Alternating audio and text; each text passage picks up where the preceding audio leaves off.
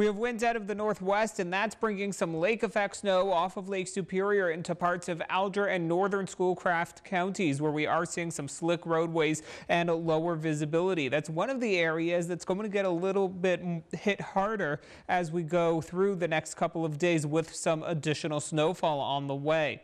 At the moment, we are seeing mainly cloudy skies over central parts of the UP and some ongoing lake effect snow over the Keweenaw Peninsula, although it's not really being picked up well on radar imagery.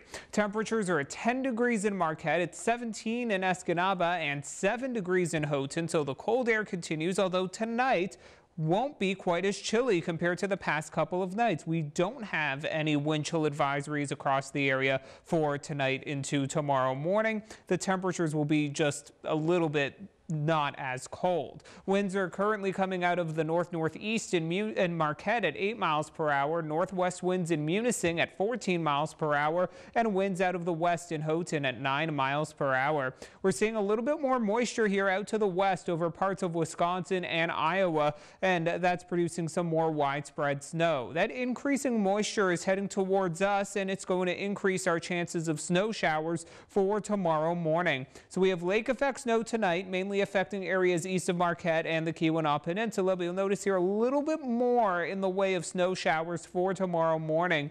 That moves off to the east and dissipates later in the day, so the end of the day Friday is looking dry. Most of us will probably begin Saturday morning with dry weather, and then we'll have another round of snow showers moving into the area for Saturday afternoon and Saturday evening.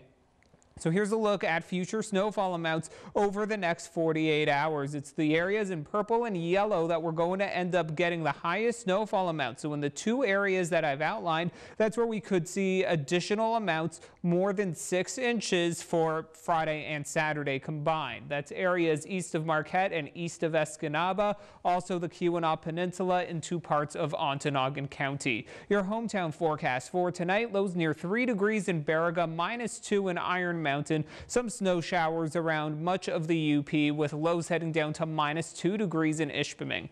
For tomorrow, we're going to have high temperatures at near 6 degrees in Iron River, 14 degrees in Munising. Some snow showers primarily during the first half of the day with highs near 10 degrees in Ishpeming and 8 degrees in Gwin. Wind chills tonight -10 to -20 for most places, so that keeps us above the wind chill advisory criteria, so we're not seeing any of those kinds of advisories in our area tonight. Wind chills for the day tomorrow, largely between 0 and -10. Then as we go into tomorrow night and early Saturday, those wind chills will become a little bit more bitter with those values of -15 to -30. We are going to find some cold wind chills as we go into the weekend. For tomorrow, snow showers primarily morning and midday, highs near 10 degrees for the afternoon. Saturday will start off below 0, highs near 8 degrees with increasing chances of snow showers for the afternoon and possibly continuing into the evening.